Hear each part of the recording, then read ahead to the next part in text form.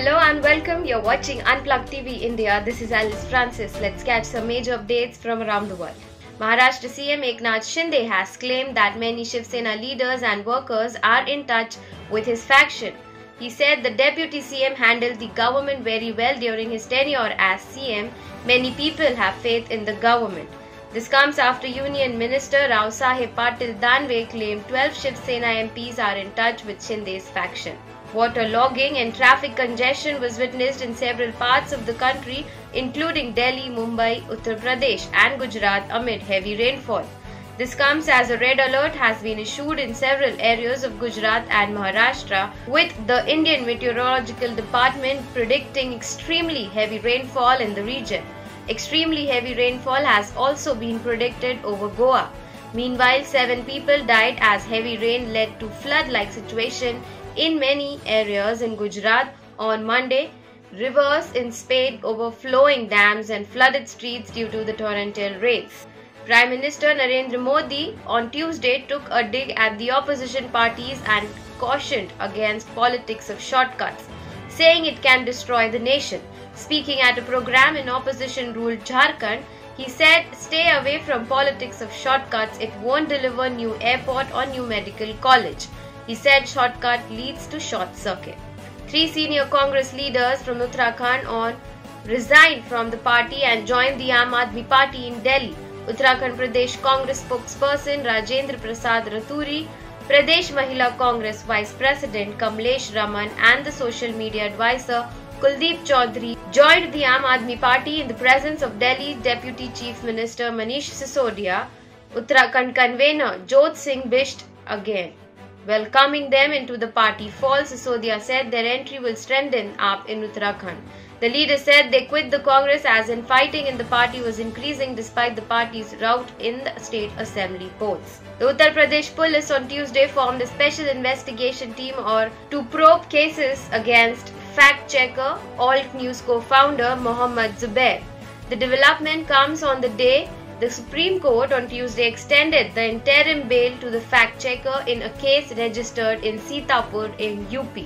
The relief, however, is restricted to the Sitapur case, and the proceedings against Zubair, co-founder of fact-checking web news Alt News in Delhi and Lakhimpur, will remain unaffected.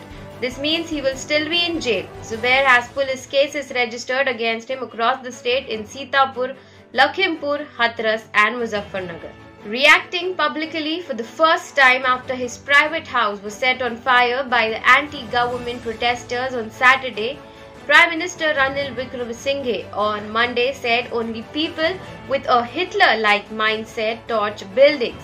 In a special televised statement, Wickremesinghe said he accepted the post of Prime Minister as the economy was in disarray. He said the International Monetary Fund has noted that around 4 years would be required to stabilize the economy. The first year is the worst. This cannot be done in 1 or 2 days. At least a year would be needed to take the first corrective steps. The IMF said it would take 4 years. A group of irate protesters on Saturday night entered Wickremesinghe's private residence at Cambridge Place and set it on fire, inflicting extensive damage to the property. The incident came hours after Wickremesinghe offered to resign to make way for an all-party government.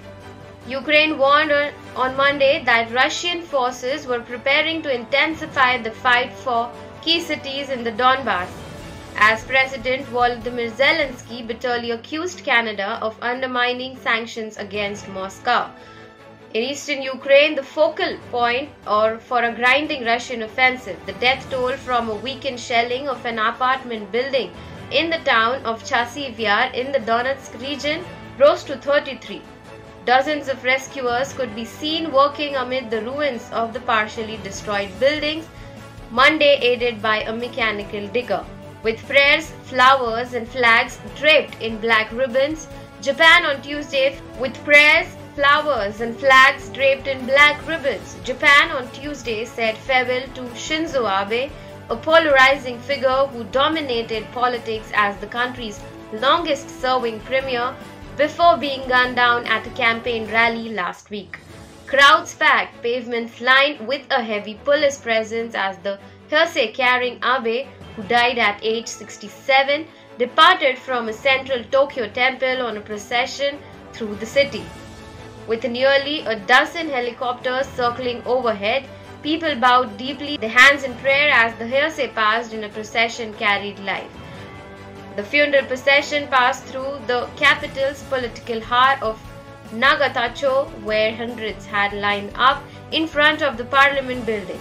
Abe first entered as a young lawmaker in 1993 after the death of his politician father. Italy will soon start administering a second COVID-19 booster shot to people aged over 60.